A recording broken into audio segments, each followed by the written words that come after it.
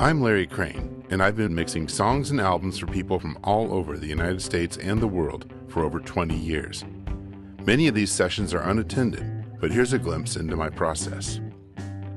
What happens when you hire me to mix a song and you're unable to attend the session? I wanted to make a video to illustrate how I work so that artists and clients would understand better the techniques I use and the workflow involved. I'll download files for the session before the mixing date and check that everything looks in order if I have time. If the session is composed of raw files, I'll create a Pro Tools session for each song.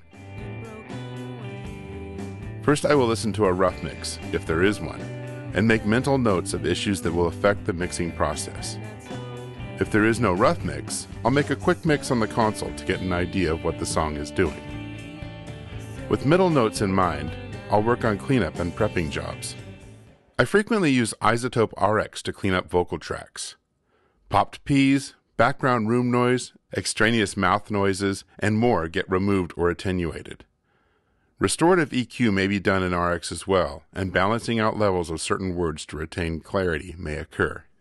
Drum tracks will be checked for phase problems and corrected. Then I will clean up the beginning and end of the drums in the song, as well as editing out dead space on tom tracks. All of the time I'm working, I'll be keeping an ear out for bad edits, tuning glitches, extraneous noises, amp buzz and hum, and other problems that I can repair or attenuate.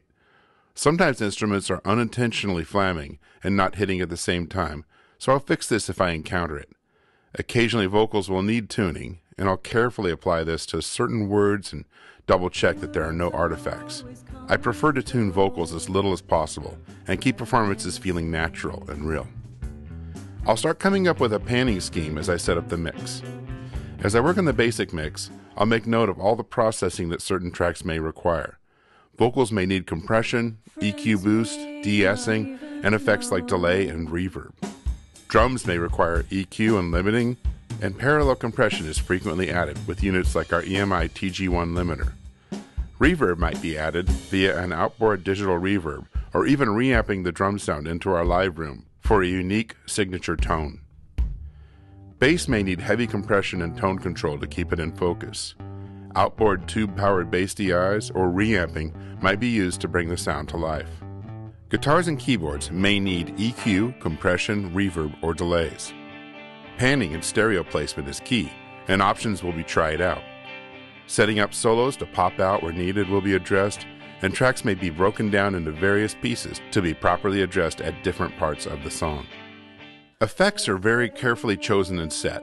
Our EMT plate reverb is the real thing. Decay times are adjusted by remote control, and signals are carefully EQ'd going into and leaving the reverb. Real tape echoes may be added by recording new tracks of this effect back into the session, frequently in several passes to create cool stereo effects. The mix will be evaluated on several sets of studio monitors. Our ATC SCM25A monitors have 235 watts of power and clear details, but our classic Yamaha NS10s and Avant-Tone mix cubes let me know if your mix will survive iPhones, car stereos, and the real world. I'll also check the mix on quality headphones. The finished mix will be uploaded at the end of the session for review. Clients are asked to carefully review the mixes and send back a single document requesting the changes needed. This is the first pass of revisions, and this pass and a second one are included free in the job's price quote. Mix revisions utilizing the stems are done in the computer and become recallable at this point, allowing for fine-tuning if needed. Once all mix revisions are done and signed off on, I'll send the final invoice. It's easily payable online, and once settled, I will upload the high-resolution final main mixes. Thanks for being interested in how my unattended mixing process works. I've worked with many satisfied mix clients from all over the world for over 20 years, and I feel I bring my unique mixing talents to every project I work on. If you would like to discuss working together, drop me a line at larry@tapeop.com for more information and mixing rates.